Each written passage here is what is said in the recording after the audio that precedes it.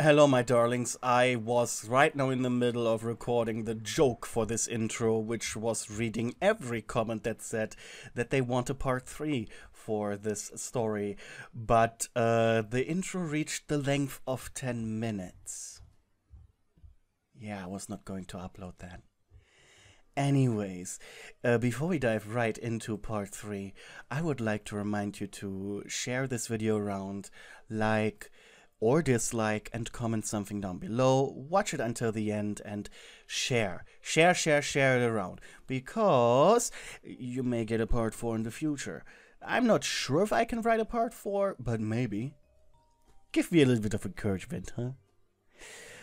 Also, if you want to support me more directly, I have both my Patreon and merch store links down in the description.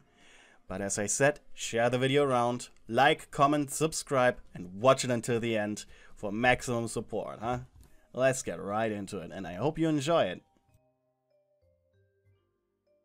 With a happy expression, you once again explored the Camino Ward shopping mall. You had just been here a few days ago, for the first time as well. But now, you were here on a date. It was a much different feeling than before. Less curiosity killed the cat, and more, I'm here with someone. Bakugou had been a rough gentleman. While he mostly had a scowl, and any other person he met with hostility, directly to you, he was sweet. It reminded you of what his dad had told you about him, that he is a little hothead, and that both of his parents never expected him to ask a girl out. However, despite him thoroughly enjoying this date so far, the real reason why he wanted this date as fast as possible was to get leads on the League of Villains. What he didn't know was that you weren't really a part of the League. You had no idea what they were doing. Occasionally, Bakugou looked behind himself, whenever he was sure you didn't notice. At a safe distance were Kirishima and Mina. He wasn't sure how stealthy the two were, but you still didn't notice them. Right now they were sitting on a bench, a large fountain separating you two. "Is this a wishing well?" he asked Bakugou, and he turned his attention back to you. "Well, yes and no." You walked towards the fountain, Bakugou close behind you. In the water glimmered a large collection of coins. "It isn't a wishing well, but people still throw money in it for good luck." You tilted your head as you watched the gentle waves and springs of the fountain, the water playfully waving around the glittering coins. "I can see why people want to turn it into a wishing well," you said. You suppressed the urge to reach into it and grab a few coins. Instead, you did the opposite and opened your wallet. "Come on, don't do that," grunted Bakugou with a light chuckle. But it was already too late. Gently, you had thrown in a shiny coin. You smiled. "I threw it the furthest." It had almost reached the middle of the fountain's bowl. Now Bakugou felt challenged, pulling out the coin himself. "Watch this." A crackle exploded on his hand, shooting the coin across the water's surface. Your eyes widened. "Is that your quirk?" he asked excitedly, not even noticing that Bakugou's coin landed right next to yours. Bullseye, he thought to himself. "Yeah, it is." He raised both hands and let loose tiny explosions. "Does it not hurt?" he asked wide-eyed. Not really. At first, yes, but there's a trick to it." You tilted your head. Simply put, these tiny ones are just a little hot. More show than damage, but I can do bigger ones. I designed my hero costume specifically for that." He proudly grinned at you. "Wow," you said with an enchanted smile. "What about yours?" A A cold shower ran down your spine. "Where to next?" you asked, ignoring his question entirely. Taken a bit off guard, he turned around, seemingly in thought. His eyes wandered to Mina and Kirishima. The redhead was eating a sandwich, while Mina waved towards him. Then he noticed your Nomu. The giant had been ghosting around you two the entire time, and right now he was intently staring at Bakugou's friends. Food, he said with a racing heart. "Oh, good. Let's pick up Nomu for that. He doesn't eat, but he still likes the taste." You paused and looked around. "Where is he?" you asked. You looked past Bakugou, and he turned around with a heavy feeling in his gut. If he now saw Kirishima and Mina, the entire operation was a blow. However, he sighed in relief when he didn't see them. Nomu, on the other hand, was looking around, seemingly in confusion. Bakugou chuckled. The two must have noticed the big guy and run into separate directions, confusing the monster. Happily, you skipped over to him. "Nomu, we're going to eat something. Wanna come with?" you asked innocently. Nomu was still looking to his left and right. He assumed the creepy pink girl and the dumb-looking redhead were spying on you. But then they had kissed, and walked away into a grocery store. That threw him completely off guard. You grabbed the arm of the confused monster. "Come on, it'll be fun."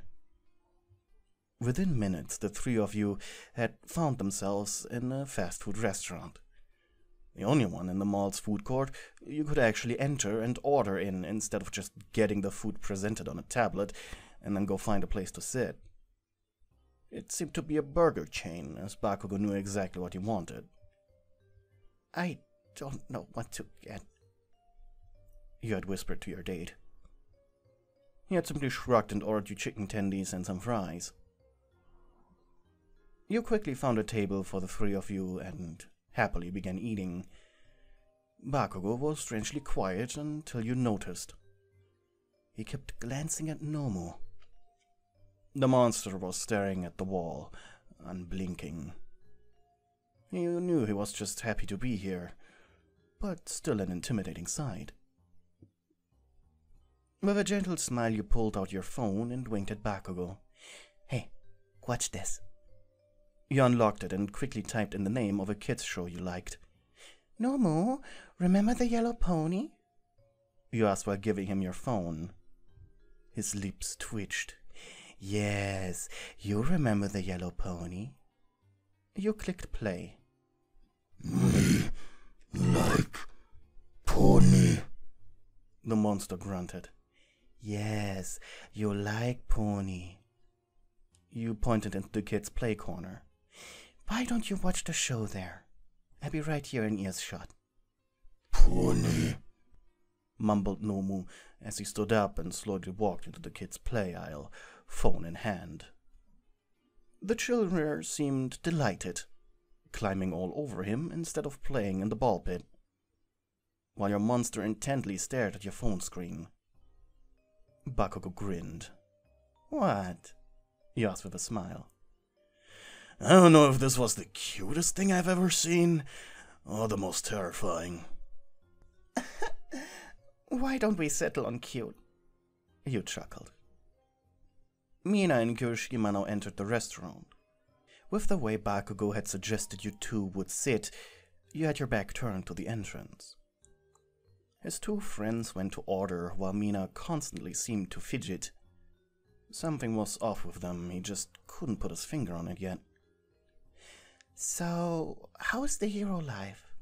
you asked, bringing the explosive blonde back to reality. Guess it's fine. I'm still learning." You leaned forward, hands propped under your chin. "How do you learn being a hero? Don't you just beat up villains and stuff?" He sighed heavily. "Yeah, but as it turns out, in a world where everyone could do anything, learning different strategies is key." He nibbled on a fry before continuing. "Besides, I'm going to a high school, Education is key. If you want to survive as a hero in a world of heroes, I mean, think about it. In manga, it's usually one hero for an entire planet of baddies.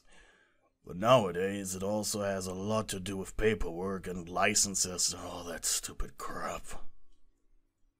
You sighed. So you aren't really a hero anymore. He frowned. What do you mean? We still do heroic things. We save people daily. You shook your head. That's not what I mean. A hero doesn't need a stupid license or dumb paperwork. A hero is supposed to run into a burning building and save people. It isn't about a flashy costume or fame. It's about doing what's right. You looked at him. Are you in it for the fame, the heroics, or to save people?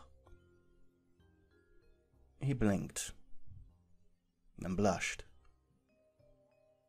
You tilted your head. Something wrong? His heart began to race. What was this feeling? Sorry if I offended you. He began. I think I'm falling for you. You blinked. It took you a moment to work through what he just said. Then you too blushed and giggled. You're cute, you said with a smile. He bit his lower lip. And you... Oh man, is it hot in here? Your eyes widened and your heart seemingly stopped for a beat as a feeling of horror overcame you. Excuse me for a moment. You stuttered and quickly rushed to the bathroom. Confused, the blonde looked after you. Even Nomu seemed to have noticed. Slowly the giant stood up, with a child still climbing on his back. The Nomu walked over to Bakugou. Lady hurt. You hurt lady. He accused you. I don't even know what I said, growled Bakugou at the monster, too concerned about you to be afraid of him. Nomu would have attacked the blonde right this moment if it hadn't been for your order. Don't ruin this for me, protect me, don't attack him, I'm a big girl now. That's what you said. So the monster had to get creative. Then he thought about his pony show and got an idea. What you say to a lady? He croaked. I don't know. I just said I like her. Okay, she's cute and... He looked over at Kirishima and Mina. The two were too focused on conversing with each other to even notice you having fled. He looked back at Nomu. Look, I don't know. The monster blinked. His brain hurt whenever he had to think, and he hated it. And it took him a minute before he said, You lady hurt. You fix. Bakugou blinked. Be a hero. Bakugou suppressed a groan. He had just been convinced by that thing to do his job. With a metaphorical tail between his legs, he marched over to the toilets. Hey, I apologize, ladies, but I gotta go in here for a moment. If you're too embarrassed, just stay in your stupid cubicles or something. I gotta talk to my girlfriend. Girlfriend? You thought as you heard his voice shout into the room. You had been quietly sobbing in one of the toilets for the past 5 minutes, convinced you were about to kill him. There's no one here. You stuttered as tears ran down your face. Your thing told me whatever I said was my fault. And, well, whatever I said, I'm sorry. You gotta admit that was Quite the quick turn, huh? You shook your head. No, I'm sorry. I was about to kill you. You cried. Bakugou looked back towards the door. Nomu was blocking the entrance, but in reality he just didn't fit through the hole. The monster was looking at him, and after realizing he was waiting for him to do something, the Nomu just shrugged. Very helpful, dumbass, he thought. Look, what did I say? You sniffled. You said you were hot. Bakugou blinked. It took him all his composure to not start laughing. His blooming feelings for you and the mad giant being the only reason that kept him quiet. What do you mean? It's my quirk. Nomu made a noise somewhere between a grunt and a shout. Now he finally understood. But Bakugou still didn't get it. It's just a saying. What does it have to do with your quirk? You looked up at the closed door of the cubicle and sniffled. Not in here, you said meekly. The blonde understood. All right. Gather your thoughts. I'll be waiting outside with your, pet servant. Nomu, I mean. 10 minutes later, you were sitting on a bench near the fountain. Bakugou sitting next to you, while Nomu was somewhere, but probably close by. So, what was this about? Bakugou spoke up. Concern was in his voice. You'd be lying if you said you didn't like it. My quirk, you said after a deep inhale. It's called Red Empress. My dad gave it the name after... You looked down at the ground in shame.